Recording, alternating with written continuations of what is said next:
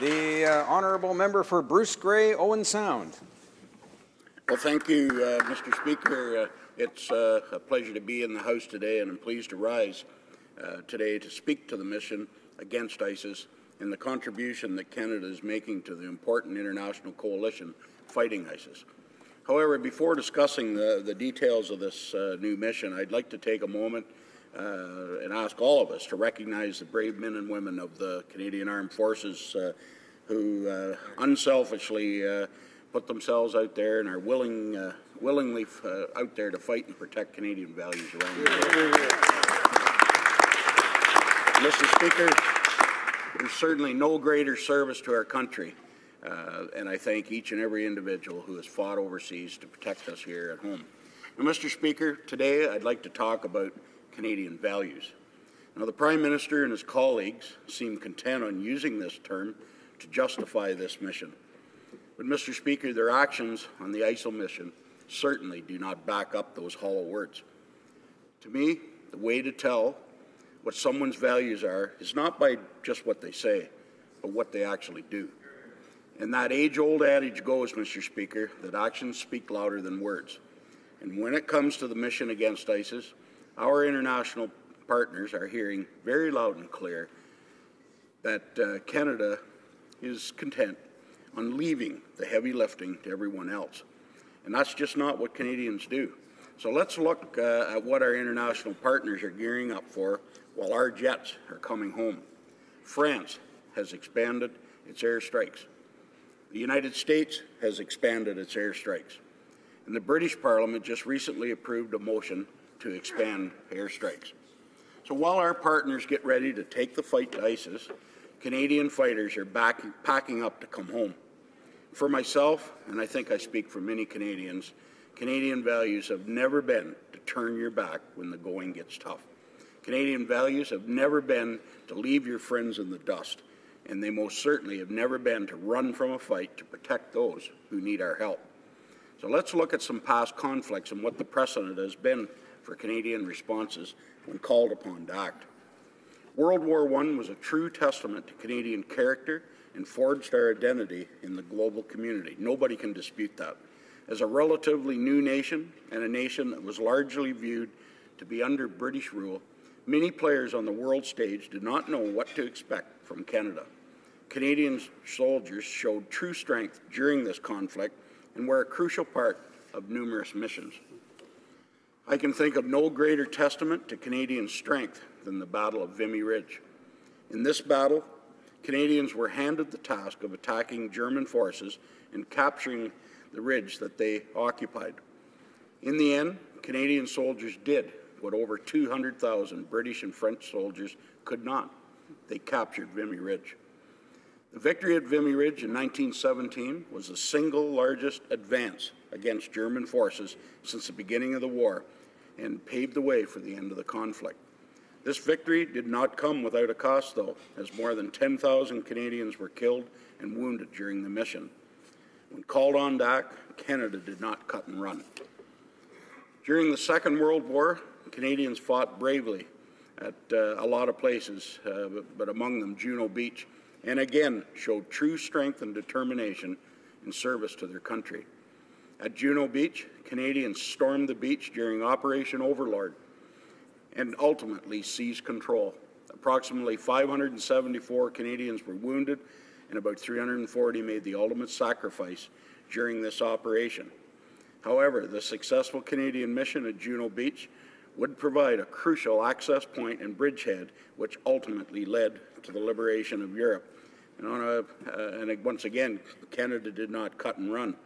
And all of us, most of us have a story that goes back to the Second World War or other conflicts. And I have a great uncle buried in Holland in Grosbeek Cemetery, and that was his sacrifice that he ultimately gave to help free Holland.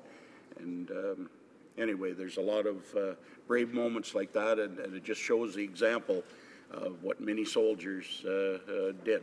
They didn't cut and run. And then, Mr. Speaker, there was the Korean War.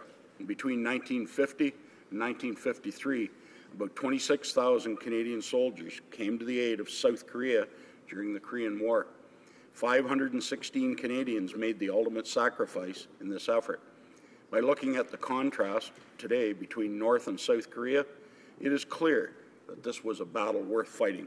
Once again, Canada did not cut and run. The reason I present each of these historical conflicts, Mr. Speaker, is to demonstrate that Canadians have never valued running from a fight that was worth fighting. When democracy, freedom, tolerance, and the rule of law are under threat, it has been the Canadian response to respond in a meaningful way. This is no different today. An Angus Reid poll from February 6th found that 63% of Canadians say that they would like to see Canada continue bombing ISIS at its current rate or to go even further. Furthermore, only 18% think that pulling our jets from the fight will have a positive effect on our international reputation. 18% want to cut and run. That means 82% don't. Prime Minister David Cameron said it best recently when he stated, "We should not be content to outsource our security to our allies. If we believe action can help protect us, then, with our allies, we should be part of that action, not standing aside from it." The same logic should stand for Canada. If we truly believe that action is required to defeat ISIS, then let's take action. Let's not base decisions on campaign rhetoric. Let's base them on the true needs of our international partners. With that, Mr. Speaker, I'm going to close here shortly, but I want to thank many members in this House for standing up and trying to get the point out there of what Canada should be doing in as our responsibility and obligations around the world. The member from Selkirk-Interlake, the member from Muskoka, and many others on this side of the House have argued very clearly why Canada should not cut and run. It's not what we do, and it's not what we should do. So with that, I'm happy to take questions, Mr. Speaker. Questions and comments. The Honourable Parliamentary Secretary to the Minister of International Trade. Thank you, Mr. Speaker, and I thank the Honourable Member for his speech. He gave us examples of where other coalition partners have increased their airstrike capacity.